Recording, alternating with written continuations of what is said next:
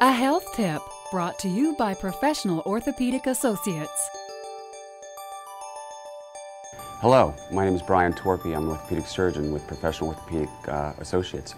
I'm going to talk today about hip labral tears. The labrum of the hip is a semi-rigid lip or ring of cartilage that surrounds the hip socket. The labrum serves to pad and support the ring of the hip as the normal hip motions are performed.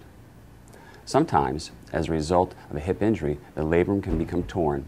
In other situations, the bony margins of the hip joint pinch each other as well as the labrum, causing the labrum to become irritated and torn. Over time, a torn labrum cannot cause arthritis to form within the hip joint. Patients who have a torn hip labrum will commonly experience a sense of clicking or popping in their hip, as well as a painful sensation in the front of their hip and in their groin region. Labral tears can occasionally cause the hip to catch or lock in the normal hip motions. If clinical symptoms suspicious for a labral tear are present, orthopedic surgeons will often confirm the presence of the tear by obtaining an MRI orthogram radiology test. Fortunately, the majority of symptomatic hip labral tears can be treated with minimally invasive arthroscopic procedures that allow the surgeon to either repair or trim the torn labrum. Thank you.